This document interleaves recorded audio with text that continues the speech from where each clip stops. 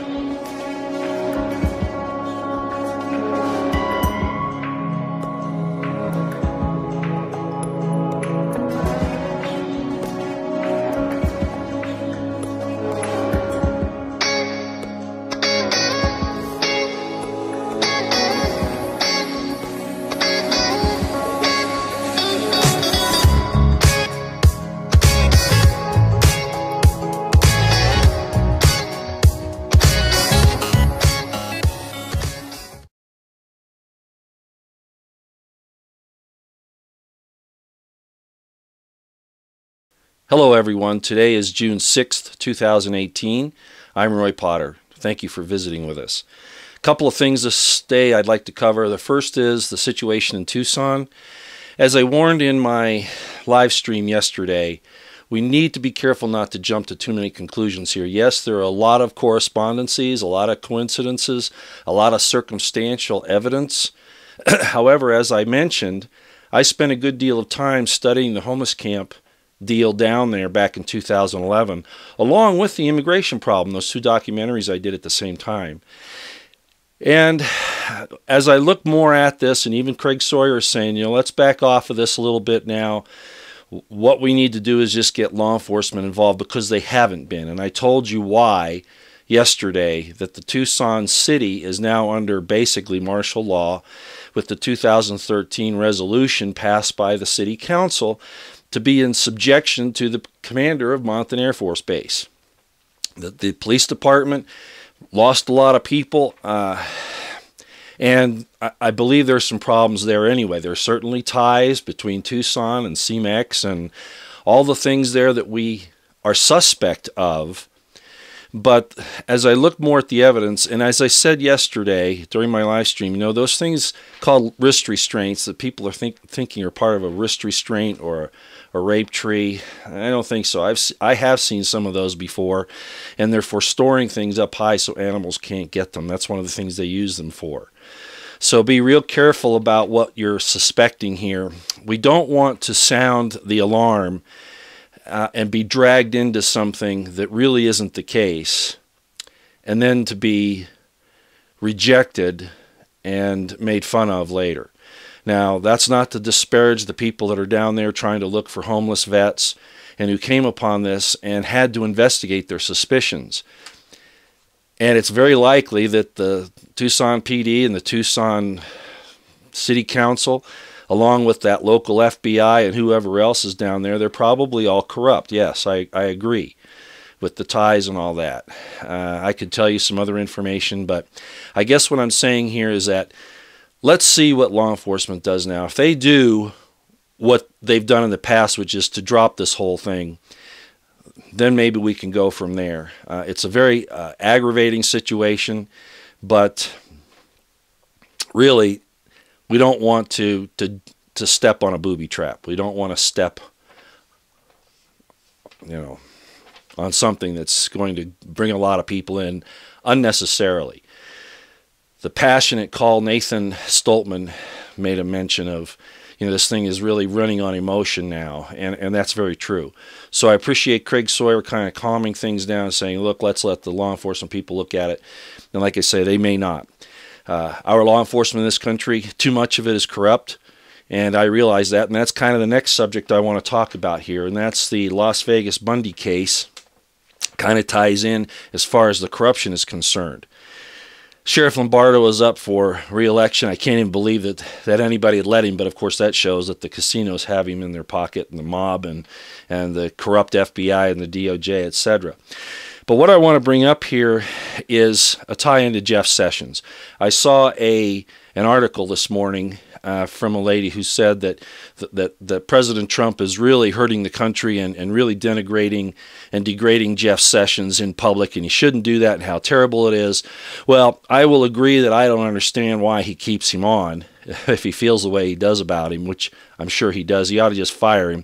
But of course, supposedly he's between this rock and a hard place. Well, be that as it may, Jeff Sessions has proven who he is in the Bundy case, in asset forfeiture, in the marijuana thing, everything he's doing. Somebody said, oh, he's hiring new attorneys. Is that really what we want, is to increase the size of government? Are they really going after the bad people? That's not been the case for so long. The FBI agents are afraid to testify because of what they'll get from the FBI higher-ups. And don't kid yourself.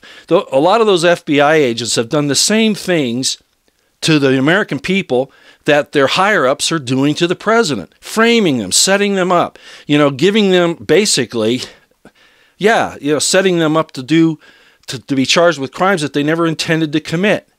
I've seen it for years. And it's a shame. The FBI is corrupt to the core.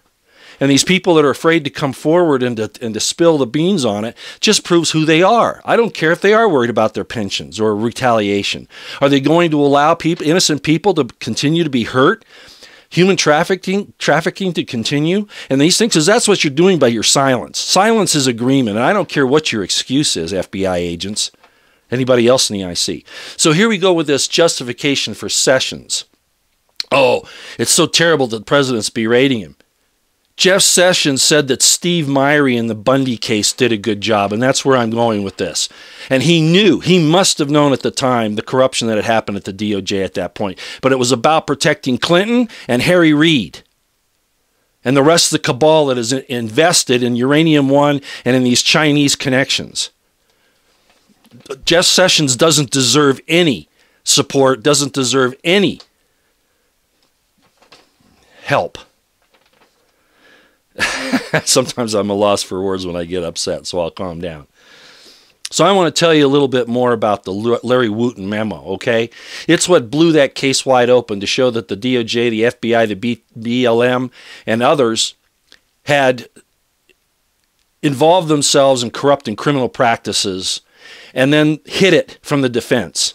Exculpatory evidence. That's your Jeff Sessions. And I know that started under Obama, but Jeff Sessions allowed it and even encouraged it to continue. Larry Wooten memo, it was released. He was a BLM agent who got involved and couldn't stand the corruption anymore and spoke out very much to his own, it could have been a big dangerous problem for him. So Larry Wooten did that.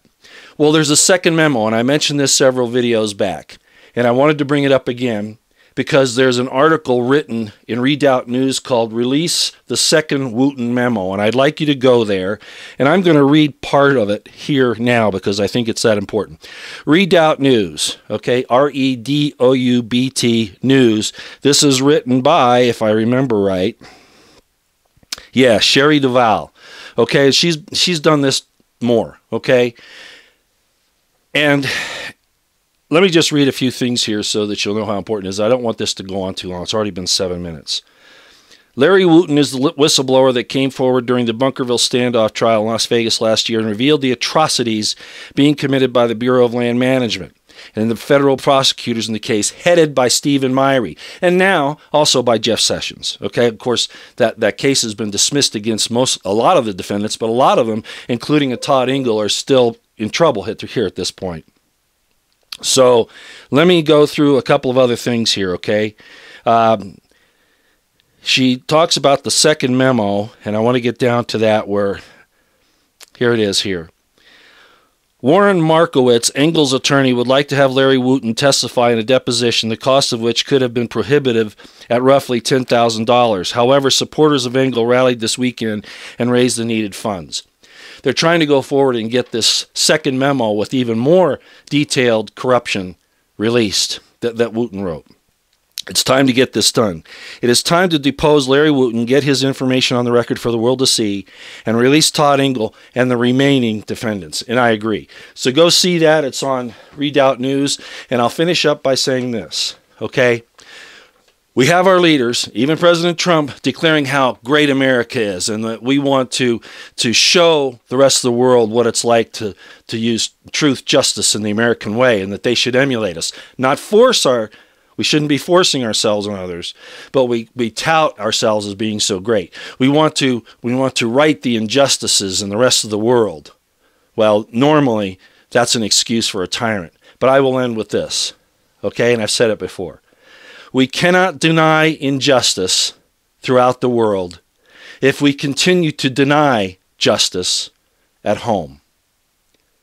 We cannot give what we do not possess. Think about it, ladies and gentlemen, okay? Out here for now. Thanks for everything.